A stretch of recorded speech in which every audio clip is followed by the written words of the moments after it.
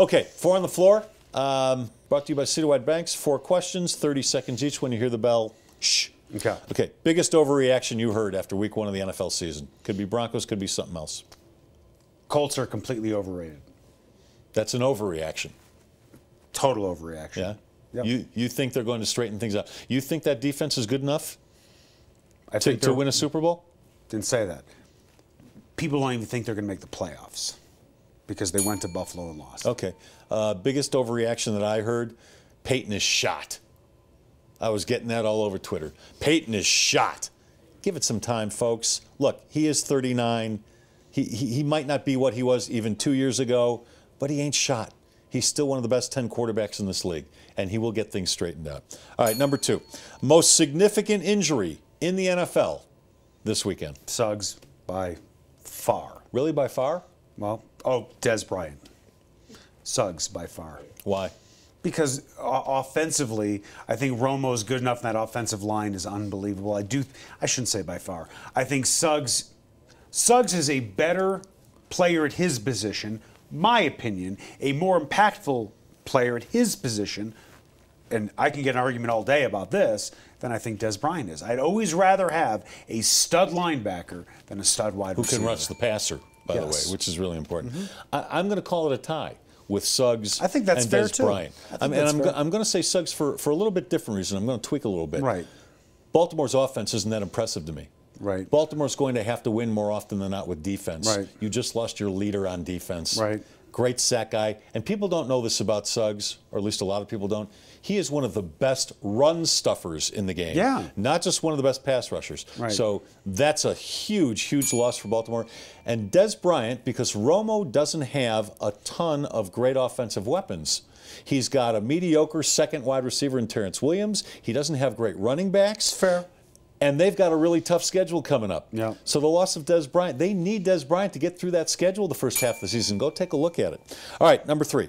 Are the Browns doomed now that Johnny Manziel has to play quarterback because McCown went out with an injury? I believe it was a concussion, right? Yes. They were doomed with McCown. That's true. So at least they're going to be more entertaining with Johnny. Well, they need to play Manziel.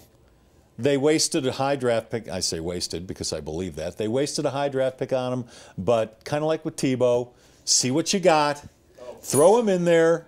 Eggs are ready. I get a ding because I mentioned Tebow. Eggs throw are him ready. in there, and you're right. They're not going to win anything with McCown. No. McCown. People, for some reason, they think McCown is a good NFL quarterback.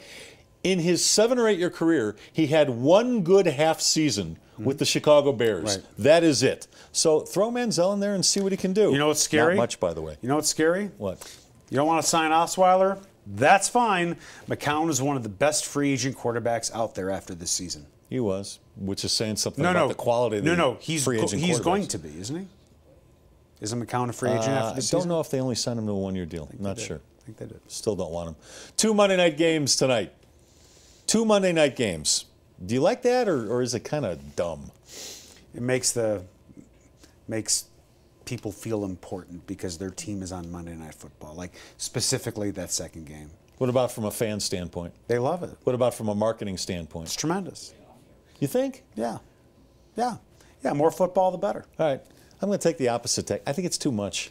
I know it seems we can't get enough of the NFL. We can't. But Look at preseason games. We just watched 14 games between Thursday and Sunday. Right. Monday night, more relaxed night. You got to get ready for work or school the next day, and one game is enough. Keep the spotlight on one game. That's the beauty of Monday Night Football. It's one game. It's the only game everybody's watching. Now you got to watch 6.5 more hours of football? Too much. I don't think it's a problem. I hear Oversaturation. I hear your point about oversaturation. But to me, it's oversaturated if you have a game on Monday, a game on Tuesday, a game on Thursday, a game on Saturday. To me, it's not about having 2 games. It's about having so many games over so many days of the week. And now we're Sunday, Monday, and Thursday. You add one more day in there, then you've oversaturated. And by the way, it only happens one time a year. Whatever you were going to say, I was going to say the opposite. I could have made an argument either way. thought it was time to take my NyQuil. That's the 2-minute warning. Yeah. Four on the Floor brought to you by Citywide Banks. They are a family-owned, Colorado-focused business bank. They have a dozen locations around Denver and Boulder, so there is one near you. Keep an eye out for them. They've got a lot of services that your business could need, and they do support a lot of charities around Colorado. So do your banking where we do ours here at the Sports Show. Go to Citywide Banks.